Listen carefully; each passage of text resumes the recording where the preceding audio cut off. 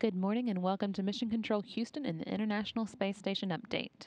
On board the space station, the three members of Expedition 34 are more than halfway through their day, which began at 1 a.m. Central Time this morning. Commander Kevin Ford of NASA and Russian flight engineers Oleg Novitsky and Evgeny Tarelkin are all on board the station this time.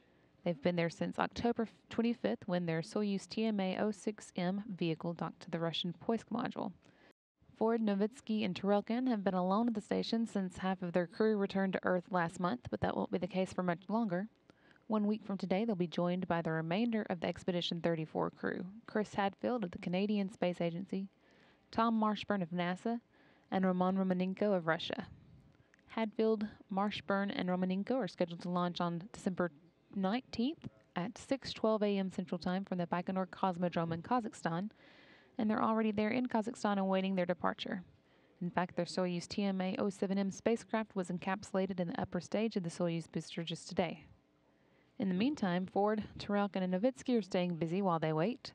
Ford worked with a couple of different experiments today, starting with the combustion integrated rack, which holds the fluids and combustion facility.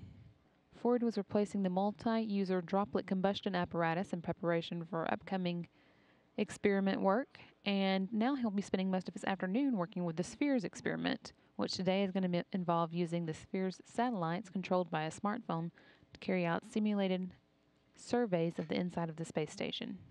On the Russian side of the station, Novitsky and Tarelkin are working on their own experiments, one of which looks at human adaptation to life in microgravity, and another that studies leak detection methods in space.